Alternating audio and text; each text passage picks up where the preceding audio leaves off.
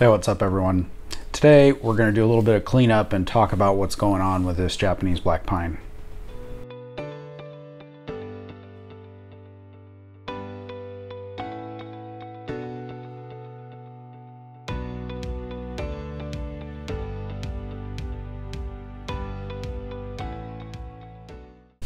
Okay, well, if you've never worked with Japanese black pine, then you might not recognize some of the issues that are going on here. But if you're growing bonsai, you're probably going to recognize that brown needles and weird distorted growth is generally not a good thing. So a couple of years ago, we sent some samples off to a lab to try to figure out what was going on with this sort of distorted yellowy growth. And the really interesting thing is that the needles will be distorted like this, but the buds will still be strong in some cases.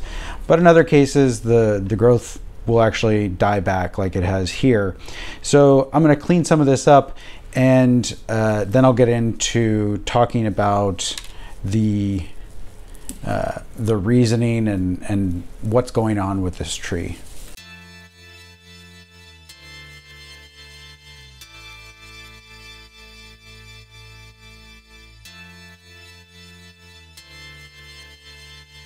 So the lab results showed that this type of growth is caused by Pythium. It is a water-loving fungus. It's not actually a fungus, but we'll just call it a fungus, and because it's closely related.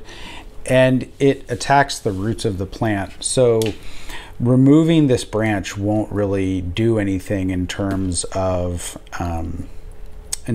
correcting the problem. So you're not going to be removing the source of the pathogen by cutting off this affected branch. And the same thing is true for these other guys over here. I'm going to go ahead and remove them as I continue cleaning this plant up, but that's not going to solve the problem. So the problem that we're solving here actually needs to be addressed under the soil.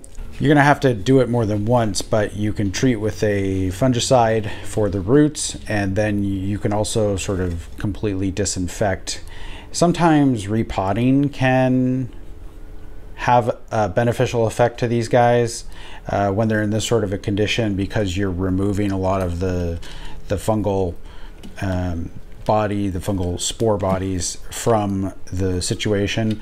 But good sanitation should be used and care should be taken when you're dealing with a plant that has these symptoms. Now, this actually has been treated. I've treated this with Mefenoxam, which is sold as Subdue Maxx, and that is, I believe, why the majority of the growth here is actually looking pretty healthy. So there's nice strong buds here, and a lot of these branches look perfectly fine. The best thing to do is not to just use the same fungicide over and over again, because they have particular modes of action. You need to use different fungicides. Xerotol is more like a disinfectant than a fungicide. It'll kill spores and whatnot, but unfortunately it'll also kill off a lot of the beneficial bacteria and whatnot that are in the soil. So if you do use Xerotol or something like Xerotol, like hydrogen peroxide is similar, then be sure to get some sort of reinoculation in the soil to reintroduce the beneficial soil bacteria, so that the soil doesn't become sort of like a blank petri dish for whatever ends up showing up. So fall needle thinning is something that you would normally do on a black pine, and it's only the beginning of October right now. So actually it's late September, but but this isn't really the same as fall needle thinning that you would do on Japanese black pines that are mature trees, because this is a young tree, and if you should always be looking at the health of the tree when you're doing work. But the point of fall needle thinning on Japanese black pine is really to allow light into the interior or lower branches.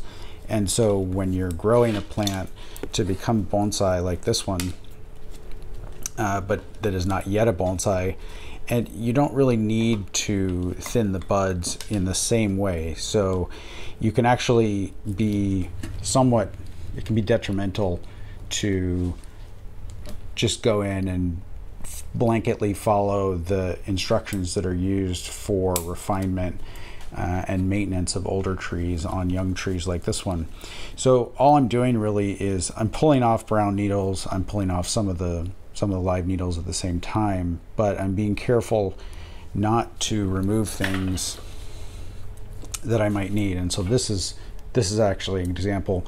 There's a number of buds at the base of each one of these needles, and I may find it useful in the future to have those small buds there, but in order for them to maintain their health, I need to remove some of the foliage around them so that they get more light and air.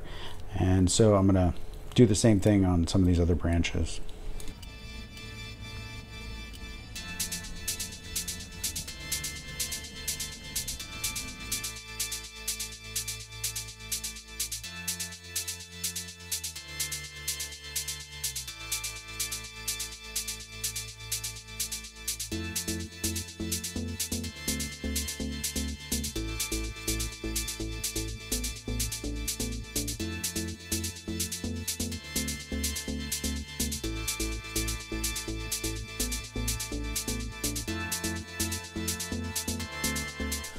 All right, that's the cleanup complete, and I just want to point out a few things that I did here.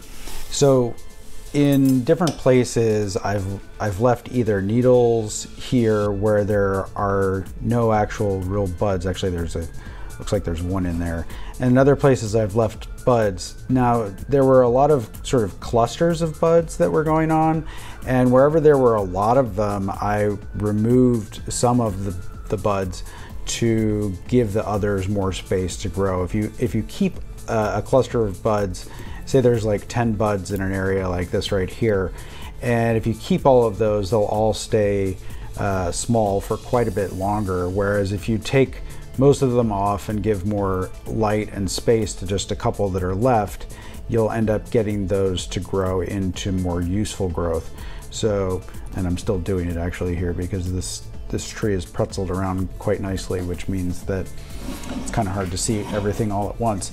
In any case, there's still plenty of buds up here to form a crown, and there's some low small buds on the interior.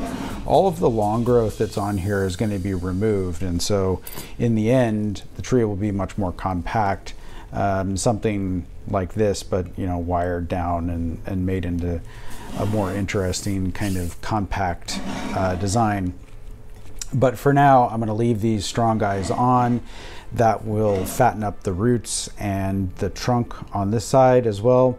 And it'll be a few more years before this one is ready for a bonsai pot, but it's definitely gone through the undetermined phase into something that's starting to look like an interesting bonsai. So hope that information about the Pythium helped you guys, and we'll see you next time. Thanks, everyone.